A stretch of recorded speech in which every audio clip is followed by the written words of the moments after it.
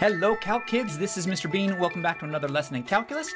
Today we're going to take the same thing we did in our last lesson, which is looking at volumes of a solid by revolving it around an axis. But we're not going to do it on the X or Y axis. This time we're just going to shift the thing vertically or horizontally, meaning we're going to shift it up or down, or we're going to shift it left or right and then revolve it, okay? So it's basically the same thing. We're just shifting it over. But let's remember real quick, what is the volume of a solid of revolution? The volume is the integral from A to B, so the region that we're bounding, and then we do pi r squared, where the r is the radius of our volume that we're revolving. And the radius, how do we get that? That's just the f of x. So hopefully that was clear in your last lesson and you did well on practicing through these problems, because this is the same type of stuff. So to start us off, let's draw a quick little picture of this first problem. We have these two lines that create a bounded region. So this is a parabola that opens down with a y-intercept of 3. So this is just a quick little sketch. It's nothing like fancy or exact. And then y equals 2, so we have a horizontal line here going like this. All right, so you can see the region. This is my region, and I'm revolving it around the line y equals 2. So now instead of the x-axis, I'm going to revolve it around that line in a circle, moving this. Let's shade that in just a little bit so you can see it. This is what I'm going to revolve. So what is that going to look like? We would do the opposite view down here, or I should say the mirror image down here, and we'd be revolving it in a circle, revolving in a circle, revolving in a circle, revolving in a circle. Okay, so kind of like a football shape. That's what that looks like. How do we set up our integral? We first need to know from A to B. So what's our A and B? This one is simple enough where you could probably just eyeball it and figure it out, but let's make sure we know algebraically how to do that. You just want to take where the two lines equal each other. So where does 3 minus x squared equal 2? And then you solve that real quick. Here, I'm going to fast forward to through my algebra. Okay, so we have plus or minus 1. So a negative 1 to a positive 1. So now we can set up our integral. We're going to say from negative 1, b is positive 1, and then we have pi r squared. So I'm going to set up my r squared here, and I know it is respect to x because it is revolving vertically. So it's going up and down on just like if it was along the x-axis, right? When we did the x-axis, it was with respect to x. So it's the same idea. It's revolving from top to bottom as we go around on that circle. So now we need the radius. What is the radius? So as you look at this thing, the radius is the middle to the graph here. That's my r. So how do I calculate r? Well, I know that I'm going to continue this line all the way from the x-axis, this thing, that whole graph would have been 3 minus x squared, right? That's the top of my parabola. So let's say we're going to take 3 minus x squared, and then I take away this part that I didn't use. And what's that distance? That distance right here, that's this distance, right? That distance is just this line 2. So I subtract 2 to get it to take away my distance that was not used for revolving. All right, now we can clean this up just a little bit. We get negative 1, 1. The pi could come to the front if we want. The pi could come outside there since it's a constant. And then we have what combines here. 3 minus 2, that's a 1 minus x squared, and then quantity squared with respect to x. So that is my answer for the setup of this. Now I want to show you something real quick, and that is how you can shift instead of calculating this distance. We could just take this whole graph and shift it down. So you don't need to write this out right now. I just want you to pay attention to what I'm doing. I'm going to take this line y equals 2, and I'm going to take both sides and just shift the whole thing down. So subtract 2. Subtract 2. If I do that, then this line y equals 2 becomes the x-axis. And I shift everything. It's almost like I could just grab it, lift it off my paper, and push it down here until it fits the x-axis. So if I shift that down, then what would my new equations be? I'm going to draw this over here so you can see what I'm talking about. So here's my x-axis. I would just be shifting the whole thing down like this. And so, whoops, that was awful. So this equation would now be y equals this one minus 2. So it's just 1 minus x squared. And then it's now along the x-axis, revolving around the x-axis. So you can see that my other possibility of an equation would be from negative 1 to 1, because that's still negative 1 to 1. All we did was shift it down. We didn't shift it left or right. And then we have the radius, which is just this graph, 1 minus x squared dx. So you can see it's actually exactly the same answer. It gives us the same thing if you want to shift instead of calculating out that distance like we did here. So it's just a preference of what you prefer to do. I'm going to show you one example where that can be a little confusing, but I'm going to leave it like this for now. But most calculus books would do it the way I did it in blue here, which was start off by taking the whole region and subtract what you didn't use. So the whole line minus what we didn't use for the -2. Okay, let's do another one. So to do this correctly, I do want to sketch a quick graph so I can see everything that's happening. This is a parabola of a opening. Oh, it's y squared. So this parabola opens to the left, right? So I'm over here, left this direction. And then this parabola has, x equals 1. So right here, I'm going to have a line, x equals 1. And so this is the region I'm going to be revolving. And I'm revolving it. Let's do a mirror image this direction. I'm revolving it this way.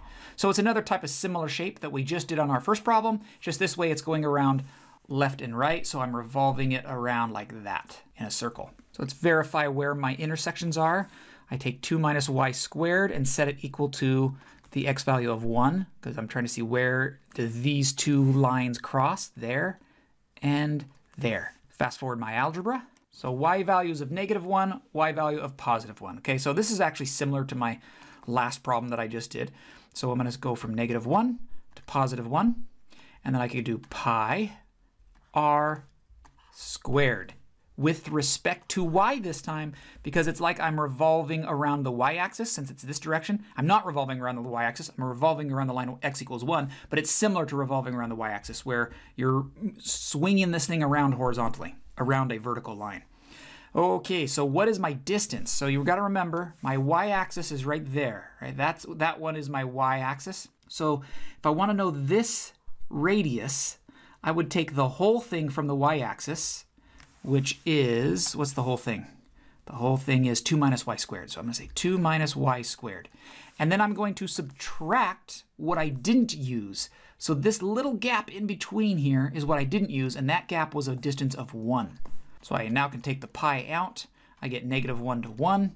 And I'm going from 2 minus 1 is 1 minus y squared, quantity squared, with respect to y.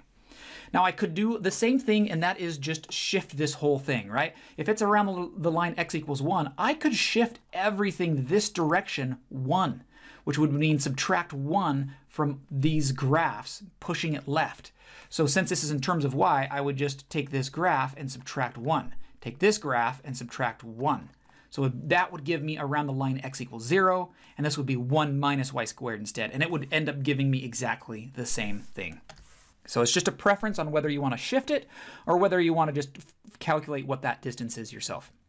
Let me show you one more problem that will now throw off our shifting when we shift left, right, up, or down. That will make this a little bit weird, and that's when you're doing it around a line that is negative.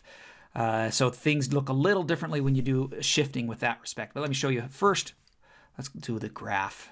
So let's see, how good are you with your exponential functions here, right? 2 to the x minus 3. What does that graph look like? Let's go 1, 2, 3, and this is now my horizontal asymptote for the graph y equals 2x minus 3. So where does it, let's find some points that are easy for it. If I plug into x a 0, all right, what does that give me? 2 to the 0 is 1, 1 minus 3 is -2. So I know it goes through a y-intercept of -2. And then this is an exponential graph. Oh, that was bad, my hand slipped, squiggle. Okay, so there we have our exponential graph, and it's just approaching this asymptote over here on the left. Now that we have that, now this dashed line, that's not part of this graph. It was just there because it helped me with my horizontal asymptote. Now, what am I doing? Y equals -2. So right on this line, y equals -2. I have a horizontal line. And what else? X equals 3. So somewhere over here, I've got a line of x equals 3. So this is my region I'm going to revolve. So let's do, we're revolving around the line y equals -2, this line. So I'm revolving this direction, right? And so I'm going to do a mirror image down here, and then I could create my, switch to blue, I could create my little oval shape here to show that it's going around in a circle. Something like that. Okay, let's start figuring out the radius and the integral and all that stuff. So I say from, oh, we need to know the intercepts. That point right there is 0, -2. That point right there is 3, right? X equals 3. 3 comma -2. And then that point right there, just in case I need it, it's where x equals 3 crosses this line. So if x equals 3, you do go 2 to the third is 8. 8 minus 3 is 5. So that's going to be at 3, 5. So I just took that 3 and plugged it in. So I don't need this one. I don't need that 0.35, only because I'm doing the x values for this. So it's going from 0 to 3 is my boundaries for this region that I'm going to be revolving, right? That whole thing right there. Okay, so when we go pi r squared with respect to x, since I'm doing it up and down like this, around a horizontal line. So what's the distance? So what I need this time is I need to know the distance from the center to here. So that distance, what is that? Well, it's, if I go from the x-axis to that line, that's a distance of 2, right? That distance is 2. So I'm going to write that down up here. So I have distance of 2. Wait, I shouldn't say 2. I should say negative 2. I know it's just distance, so why would we say negative 2? But let's bear with me here. So we're going to say negative 2 because that's that line. So we just write the equation of the line, which is negative 2. And then we're going to subtract what I didn't use. So let me switch a cool color here, green. That's the distance we didn't use, right? Move my cursor so you can see it. That distance is the other curve, this exponential curve. So I'm going to subtract that curve that we did not use, 2 raised to the x minus 3. Okay, so what does that give us? We go from 0 to 3. I can pull the pi to the front. The pi will go in the front. And then I have negative 2 minus a negative 3 will combine. So that just gives me 1.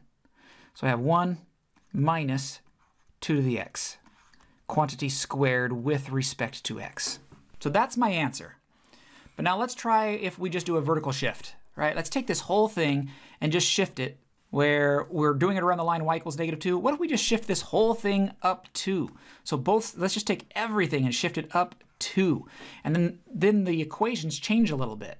So now my equation would be y equals 2 to the x minus 1, because I added 2 to it.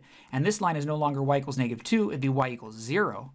And then it's just going along the x-axis. Instead of the line y equals negative 2, we're revolving it around the line y equals 0, which is the x-axis. So what does that look like? I'll do it in red to show the difference. This is going to be pi. Integral, still 0 to 3.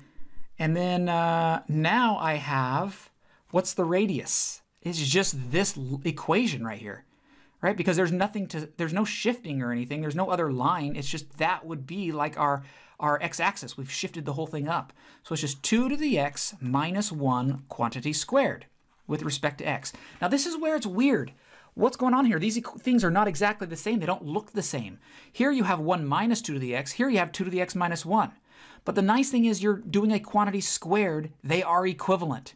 And to prove that to you, if I took 3 minus 10 and squared it, that's the same thing as taking 10 minus 3 and squaring it, right? This is negative 7 squared, which is positive 49.